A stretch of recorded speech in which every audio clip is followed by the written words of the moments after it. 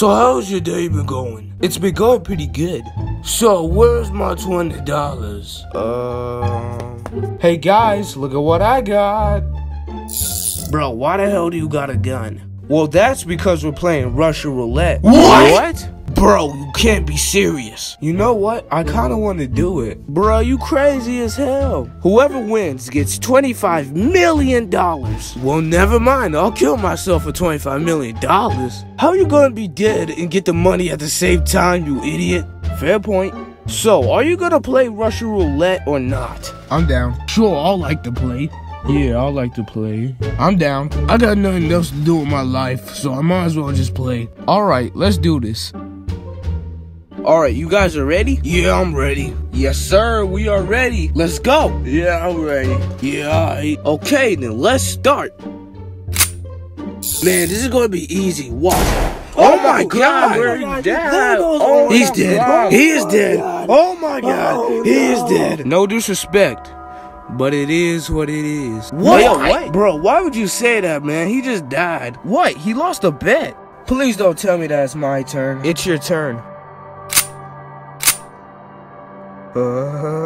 So what is it going to be? I can't do it, man.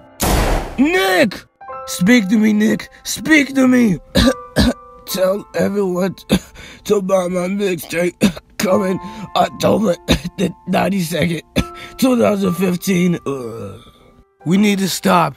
2 people have already died. I honestly wish we could stop, but once you join the game, you can't leave it. He's right, man. We don't have any other choice. Unfortunately, you're right. Let's continue the game. A few moments later. Bro, stop shaking. It's starting to make me scared. John, I have to tell you something that I did. What did you do? Yo, mama? Dang, those were the greatest last words I ever heard. Give me the gun. Oh, you're playing like that? If my calculations are correct, then I should... Well. Looks like who's gonna die? It was you the whole time? Yes, I was the one who set it all up. And now, it's time for you to die. Hey, idiot. Huh? Say hello to my little friend. Psh, that weapon is so fake, bruh. Nah, that weapon is real.